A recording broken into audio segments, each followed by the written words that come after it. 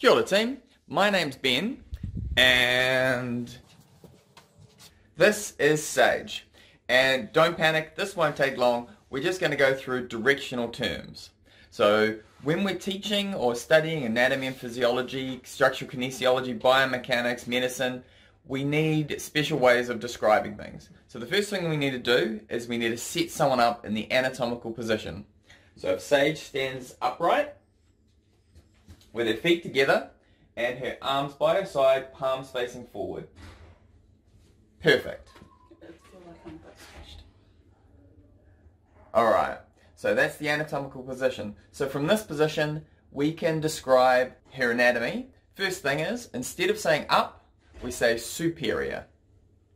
So Sage's head is superior to her waist. And the opposite of superior is inferior. So Sage's foot is inferior to her knee. Another way of saying this is cranial. So cranial means superior, like the cranium or the head. And caudal is inferior, like our spinal cord points down. Alright, next thing. When we are talking about the front, we say anterior. So Sage's puku is anterior to her bum. And then instead of saying back, we say posterior. So Sage's shoulder blade is posterior to her nose. And then sometimes, just to be even more confusing, we use dorsal and ventral. So if you imagine Sage is a shark, then her dorsal fin would be on her back. So dorsal is also posterior, and the opposite of dorsal is ventral, which is anterior. Good. We've got up, superior, cranial. We've got down, inferior, and caudal. We've got anterior for the front, or ventral, posterior for the back, or dorsal. Now the next thing is Sage's midline, so running from her nose right the way down. If we're describing something's closer to the midline, then that's medial.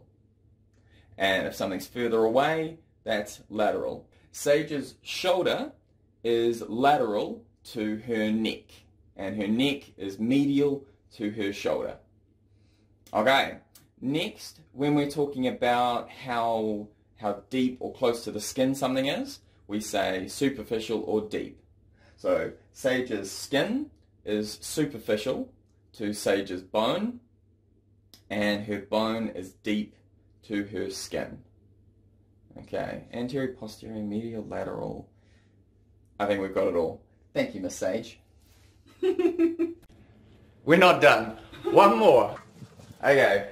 The other thing we can talk about is when we're talking about down a limb, so arms and legs, if something is closer to the torso, if it's a closer proximity, then it's proximal, and if something's further away, it's distal. So this is only on a limb. Arms and legs, Sage's elbow is proximal to her wrist, and Sage's wrist is distal to her elbow. So when we're talking about arms and legs, right there. So that's your gums, that's right. There's your shoulder. Sage's shoulder is proximal to her elbow, and her elbow is distal to her shoulder. Alright, now we're done.